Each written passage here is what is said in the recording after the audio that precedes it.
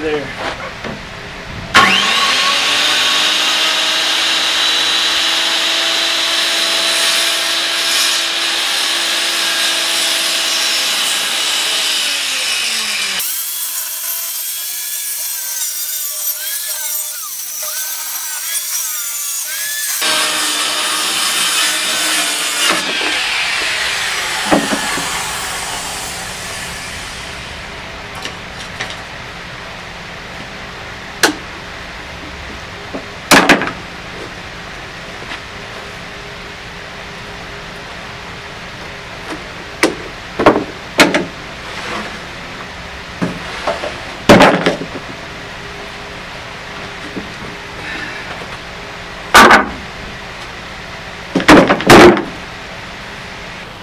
So you think you need a $300+ track saw to rip down your stock?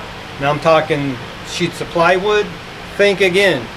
I've never owned one, I've never needed one, because I always use my jigs to rip large stock down to a more manageable size. I got some scrap wood I got out of my shop here. I need to make me an 8-foot. I've already made a 4-foot one for some other stuff, but now I got large stock I have to cut down. I'm going to make some cheap, lightweight shelves for a customer of mine. Maybe for a hobbyist, something light, again, not heavy duty, but they will last because I put a little extra in the structure so they don't warp bend, and they will last a little bit longer, but they are lightweight shelves. So with that, with a few pieces of scrap in the shop, I'm going to show you how I'm making me a quick 8-foot jig so I can cut down my large plywood stock so I can start making some shelves for my customer. This is an old scrap piece of 3/4 pine plywood, and I don't have a full sheet of something 8 feet long, so what I'm going to do, I'm going to put this on my miter saw. I'm going to cut here and here, make sure these are square, line this up, I'm going to glue this, and then I'm going to nail it, put the weight on, let it set for a few minutes, run my saw to cut it to length, take that piece, put it here, glue it and nail it, and run it again, and then I'll get my third piece and I'll cut it to length.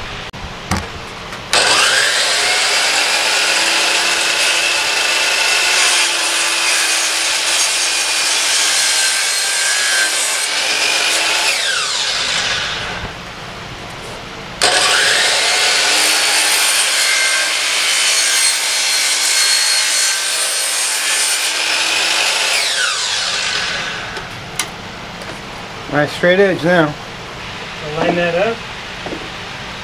Now if you don't have a nail gun, that's fine. You can just use some nails or screw it in. Make sure you countersink them so the screws are flush. But glue it, put some weight on it. In my case, I'm going to glue it. I'm going to use my staple gun there. And I'm going to staple a bunch. It's like an upholstery stapler. I'm going to staple a bunch. Put a little weight on it, give it a few minutes, then I'm going to run my saw, cut this off, move this piece down there, and do it again.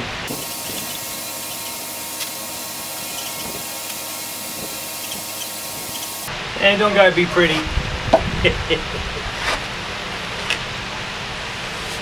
sure there's nothing on there.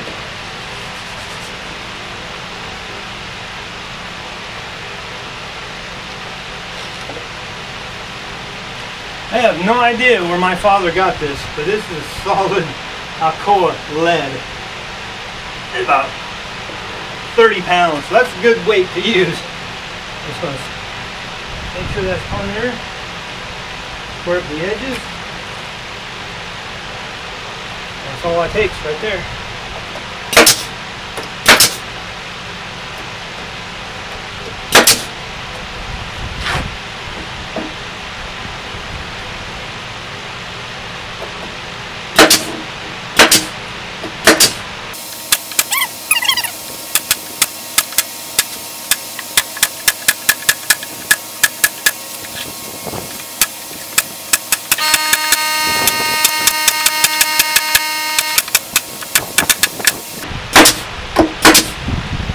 Let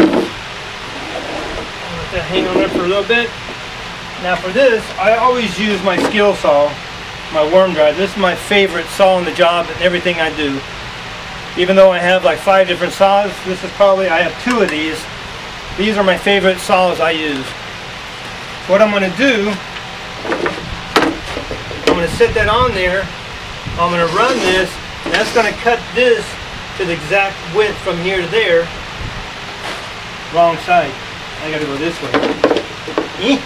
Almost did it wrong.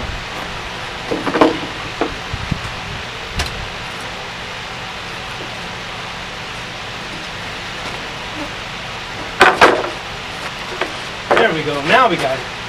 I'm going to take this and I'm going to run it all the way down. That way this heavy edge stays here where it bounces. More stable with the weight on this edge. So I'll have a nice straight line, and that's where I know my blade's going to cut every single time.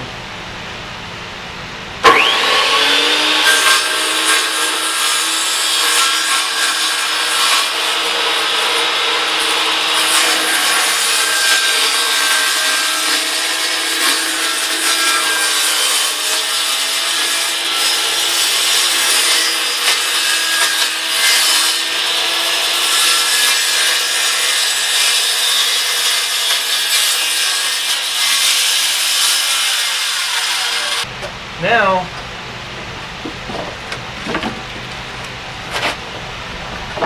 I'll put it in my miter saw, cut that all the way off on both ends. I got a straight edge.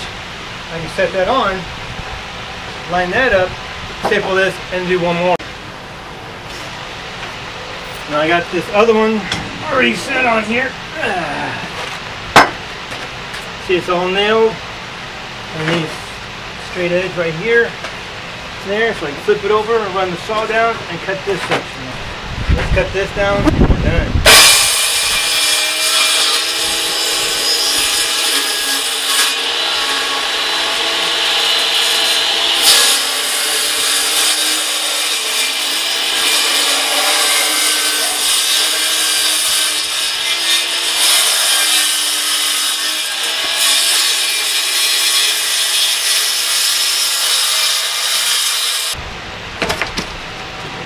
That's nice. So I got one more piece to glue on and cut down, and I got my jig ready and set, and didn't cost me $300+. And I got the last piece ready to put on.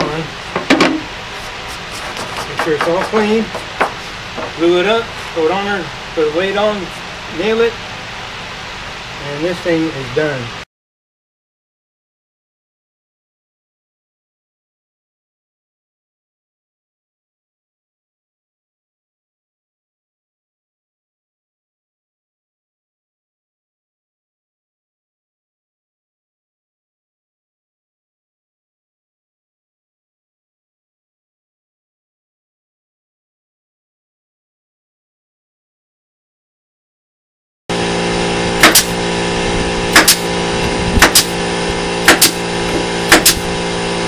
That's it.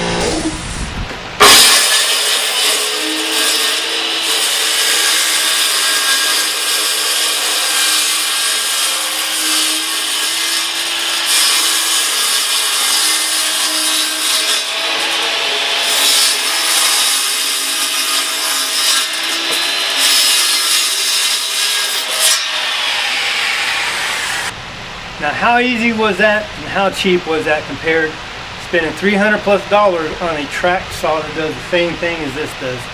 May have a little different application as far as putting it on the material, but for the price, this can't be beat. With the jig made, I'm able to cut right where my mark is at. Remember, when you're making your measurements, if the front piece from the jig is the piece you're keeping, add an additional 1/16 to an 1/8, however the thickness is of the blade you're using on your saw. Because if, let's just say, if it is 12 inches and you cut it at 12 inches, you remeasure it, well, you're short that 1/16 or whatever it is of your blade thickness. If it's 12 inches and you add it and you cut it, you should be right at 12 inches.